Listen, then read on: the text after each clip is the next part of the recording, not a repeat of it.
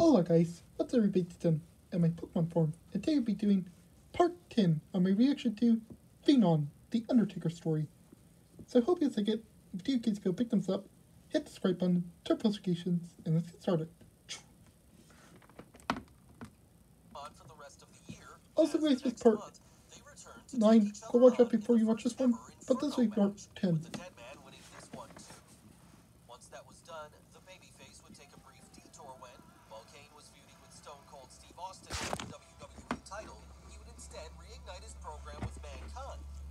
Ending up giving fans probably the most insane and iconic bump in wrestling history.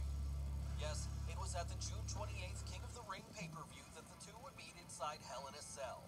Though this time, they would of course start the match on top of the cell. This I remember so much. Undertaker throwing Mankind off of it, sending him crashing down through an announce table 16 feet below, in a moment that still, to this day, stands as arguably the most shocking moment in wrestling history.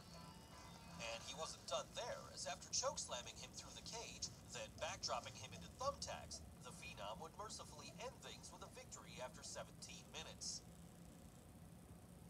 Following this, he would re-enter the world title picture when he started a feud with Steve Austin, one that would see the two briefly be forced to coexist when they became tag team champions together during the build. By the time it got to August 30th SummerSlam, though, there was no teamwork to be found, as they would now go one-on-one with the title on the line. But what made this one even more interesting was that, in the weeks prior, it looked as though the challenger had finally been able to mend fences with his brother.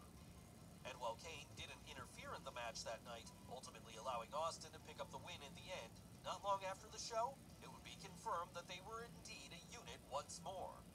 That brief union would collapse come the end of the year, however, as by Alright guys, I'm going to end the video here.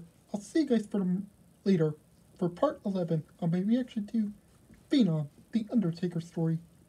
Alright guys, I'll see you guys for later. Goodbye, and have a good day or night.